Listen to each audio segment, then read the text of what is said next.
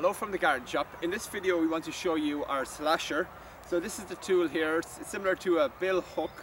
You can see it's quite a traditional tool, commonly used to clear the likes of brambles, nettles, thistles, or any long tough weeds that are woody and stemmy, kind of weeds that you wouldn't be able to kill or remove with a strimmer. The head on this is quite heavy and quite strong, that if you swing it at the weeds low to ground level, you'll really whip them out quite quickly and easily. So just looking at the tool itself, it has a very good join here between the head and the handle. There's a good nut and bolts holding the tool in place, and also a little locking collar on it here. The handle itself then is a hickory wood handle, and then the head, as you can see, has this curve to it and is made from a strong steel.